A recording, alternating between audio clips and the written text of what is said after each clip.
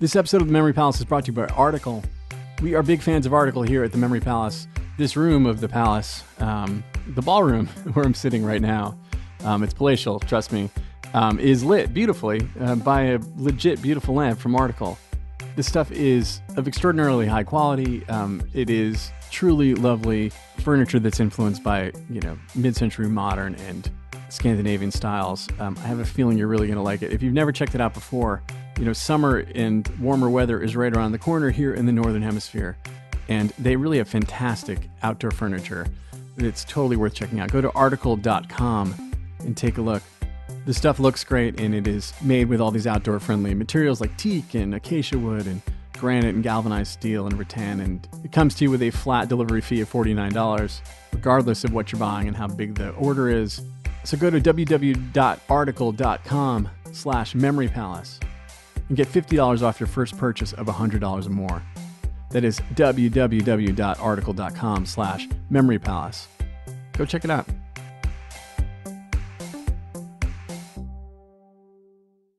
The Memory Palace is brought to you by Rate Marketplace. If you're a homeowner, did you know it takes just minutes to see if you're eligible to save up to $4,000 a year?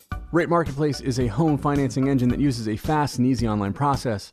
With Rate Marketplace, you can drop the paperwork and in a few minutes get a custom mortgage solution from your phone or computer. If you want to get started and see your savings at ratemarketplace.com/memorypalace. That's ratemarketplace.com/memorypalace. They are an equal housing lender. MLS number 1137890.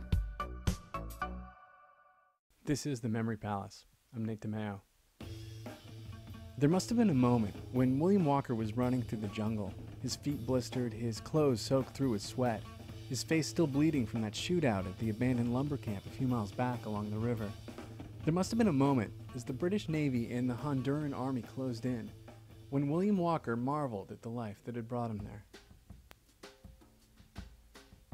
He was born in Tennessee in 1824, and young William was small and precocious. He graduated summa cum laude from the University of Nashville. He was 14 years old. He spent 15 and 16 studying medicine in Scotland, in Sweden, in Germany, and France. By 19, he was a Philadelphia doctor with a degree from Penn. A couple of years later, he had a law degree. Soon after that, the doctor turned lawyer turned journalist. He started a paper in New Orleans before heading out to San Francisco, where he worked as a reporter, and where he decided he was going to start his own country. Now, this was sort of the thing to do in the early 1850s. The newspapers, like Walker's New Orleans Crescent, were filled with riveting stories of small groups of Americans landing on some beach on some Caribbean island and trying to take over. They were called filibusters, from a Spanish word for pirate. And yeah, that's where the political term comes from. Filibustering is like hijacking the proceedings of the Senate or Congress. So these American filibusters would show up in Cuba, it was often Cuba, and try to get the locals riled up enough to overthrow their government. And yes, this is a whole lot like what the US and the CIA were doing for much of the 20th century, which is unpleasant enough, but in the middle of the 19th century, these filibusters were out to bring slavery to these free countries. All of those awkward and awful compromises in the middle of the 19th century that managed to fend off the Civil War for a while locked Washington's balance of power into place. But if slavery was legal below an imaginary line in a map, suddenly the notion of a senator from the great state of Cuba or Costa Rica casting a deciding vote became an obsession for some in the South. So these filibusters kept launching these attacks, and they kept failing spectacularly. They'd get their men killed, they'd get themselves killed, they'd hightail it back to the United States and get arrested. And William Walker thought this sounded awesome. And William Walker, 5'2", a $120, not even 30 years old, doctor, lawyer, writer, no military experience, thought he was just the man to get it right. And it turned out he kind of was. In October of 1853, Walker and 44 other men invaded Mexico.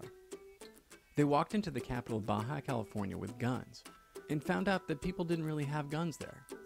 And so Walker declared himself the president of his own country, complete with slavery. But President Walker pressed his luck. He moved the capital to Ensenada, christened the new, bigger country the Republic of Sonora. And then the Mexican government, which had plenty of guns, decided it had had enough. And the tiny man and his tiny army were on their way back to San Francisco. Walker was arrested on the spot. He had clearly broken U.S. federal law. You couldn't just go and take over other countries. But a stacked pro-slavery, pro-filibustering jury disagreed and acquitted him after deliberating for 8 minutes. And Walker was back in business. The next spring, he and 56 men set sail for Nicaragua. And they stepped off the boat and stepped into a civil war. Everyone wanted a piece of the country. Britain, the United States, the shipping magnate Cornelius Vanderbilt, the Nicaraguans, they all wanted to control a shipping route from the Atlantic to the Pacific. And it was a chaotic situation. And when the smoke cleared, William Walker of Tennessee was the president of Nicaragua. And he made slavery legal. But just like in Mexico, Walker pushed his luck. He launched an invasion of Costa Rica. And Cornelius Vanderbilt, who wasn't going to let this Nashville Napoleon screw things up with his shipping business, armed the surrounding countries. And before long, Walker was on his way back to the United States to be arrested and acquitted again. And that brings us back to the jungle. This story can only end one way. If you keep attacking foreign countries with a few dozen dudes, eventually your luck is going to run out.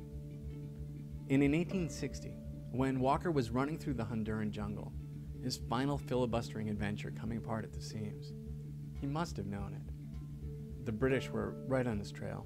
He had nearly gotten killed by Hondurans before escaping into the woods. Back at home, the New York Times editorial board was rooting against him, writing, "The people of this country are heartily sick of Walker and his imbecile and criminal attempts to play the hero." But he also must have known, as he finally surrendered to the British, as they turned him over to the Honduran authorities, as they placed him up against a wall and blindfolded him, as the firing squad raised their rifles, that the folks back at home in Nashville would call little William Walker a hero.